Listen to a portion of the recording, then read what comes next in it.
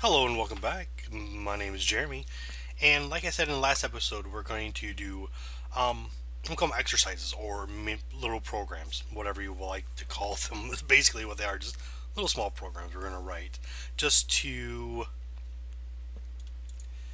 use what we have already learned. Okay, so the first thing we're going to do the about me program. So the first thing we're going to do, like always, we're going to do file, new. Oops, if I can do it. File, new, Java project. Oops, about me. And I'm going to name the class up. Just call it about.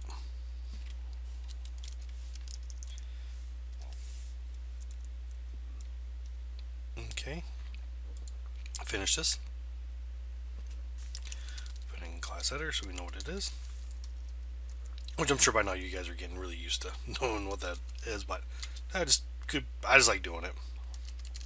So public static void main string args. Alright, so this about me program that we're about to write is going to, we're going to need three variables. We're going to need something for the name, something for your age, and something for an annual income. Okay, so let's start with the name. Okay, we talked about before in the past about the string, so that's probably what we'll use because this is what can actually hold characters. So called string name. Okay, and so for age, well, age is usually, an integer value for the most part, and I don't know. I think after the age of be 15, you quit saying I'm 15 and a half. You just say I'm 15 going on 16. So say int age.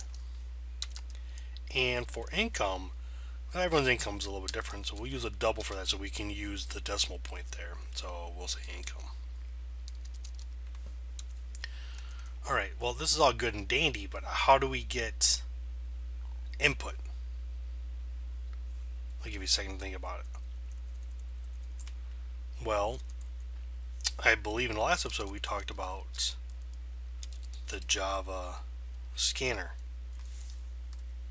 So that's what we're going to use. Oops, here, the scanner. So we need to make we got to create a new scanner. So a scanner, I'm just going to call it KB for keyboard, equals new scanner.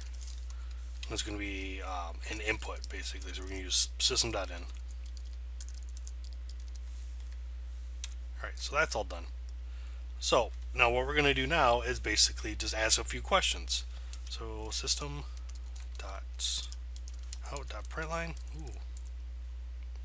Println. Okay, so our first question is going to be, what is your name? So what is your name?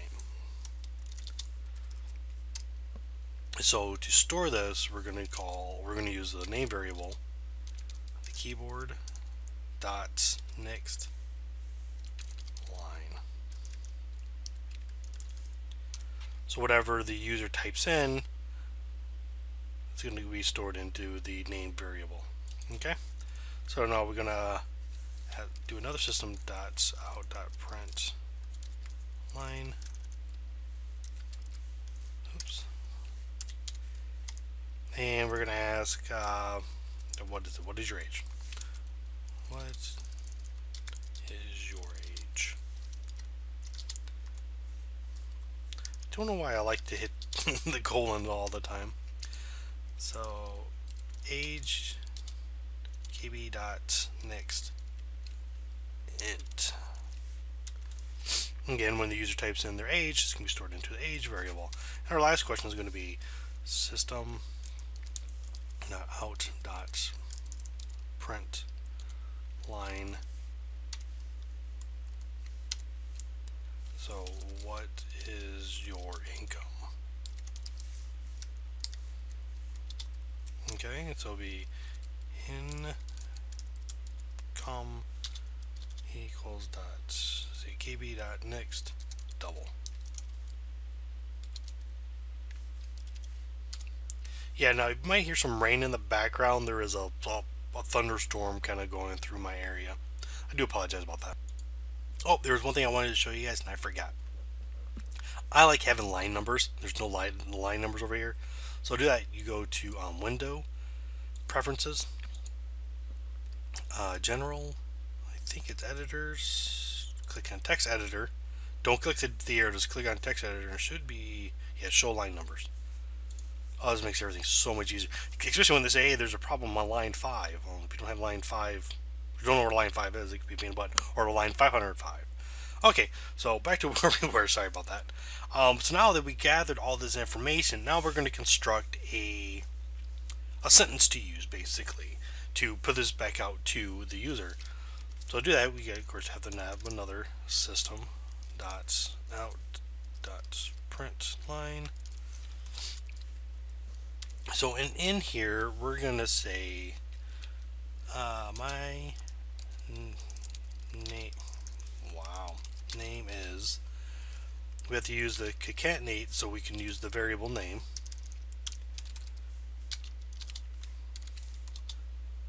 My name is something. My age is something else. We'll use the plus signs again to concatenate. Oops. Yeah, then concatenate just gonna mean just bring everything together. We'll do a line down here, and I hope to make, or well, earn. Is earn something? Hope to earn in. Hope to earn. We will use income here. Income. Now you don't have to put spaces between these pluses. I do just because it's just I think it's easier to read that way. Let's say per year. Per year. I think that should be good. Looks good to me. We have no errors. So let's go ahead and let's run this bad puppy and see what happens. Alright. So first question, what is your name? Jeremy. What is your age? I'm 37.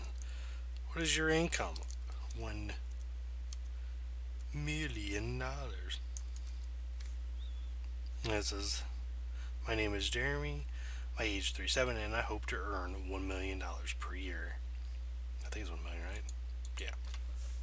So that's the first exercise right there. It's kind of short, but 25-ish lines of code, so not much at all, really. I mean, but you could do anything you want with this. You could change this up. You could actually have fun. You can make a little game out of this if you want to.